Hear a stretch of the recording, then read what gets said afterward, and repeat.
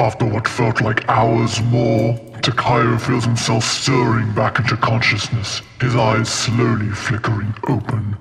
As his vision starts to focus on his surroundings, he chomps up to find no recollection of the room he had now found himself in.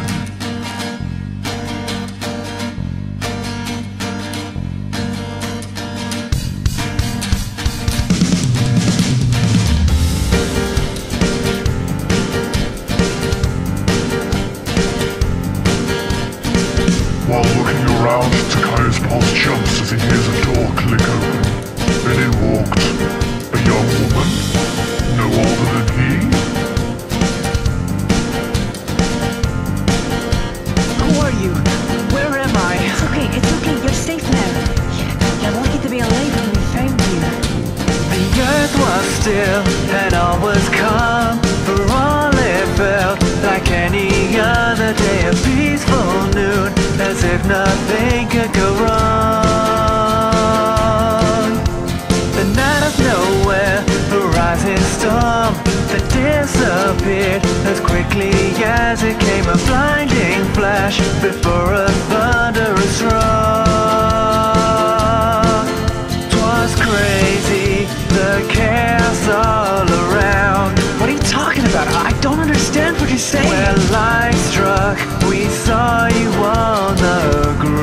None of this makes any sense to me. Have I been flung a million miles away to a land far from home?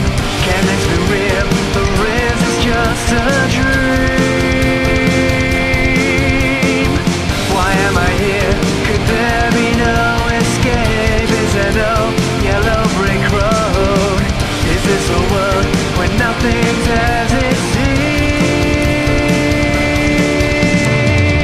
Just what were you doing out there alone? Don't you know it's dangerous? I guess you could say I'm not exactly from around here. Why were you out beyond the walls? You're crazy if you think you're safe out there. If you play with fire, just know you're gonna be burned. Please, I've never been here before. When will I ever be back home again? Be honest now, are you but an illusion? If I focus, this nightmare will end. Whatever you say, dreamer. You don't exist, it's all in my head. Just as real as you are, stranger.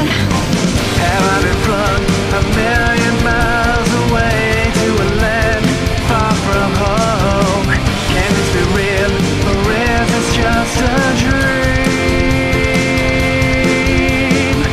Why am I here? Could there be no escape? Is there no yellow brick road? Is this a world where nothing's as it seems?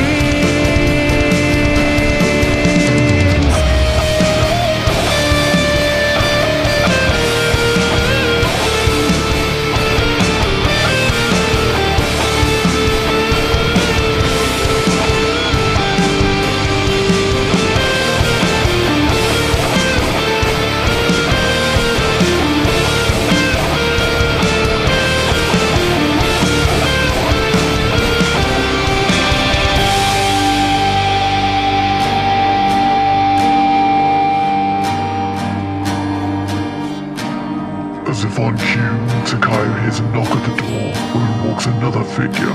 Hurriedly, the girl takes them back outside, leaving Tkáyo alone once more. How is he, Tiyara? Is he alright? The soul's taking care of him right now.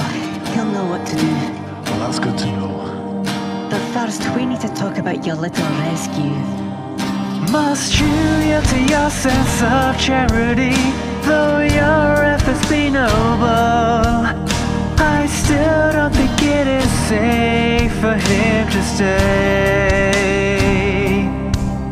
Despite everything you're saying to me, he's still from beyond the walls. Is it true when they say fools often congregate? But Did you see the stillness in his eyes? He's not stricken by the sickness. I won't let another die. As the heavens is my witness, I've been bound by you to help all along the way. Until my blood runs cold, none shall succumb to these isles' fates. Tiyara, however, remains unconvinced of Miala's actions as her own doubts about him begin to rise. You're such a fool, Miala. You know that, don't you? Kill your suspicions, I know my intentions. I'll admit he's an outsider, but I am confident that all will be well. If I am wrong, then strike me down. And I'm starting to think you might be working against us, Miala. Even then, I too from beyond the walls. Yet I'm allowed to roam these halls. So why can't this person be cool?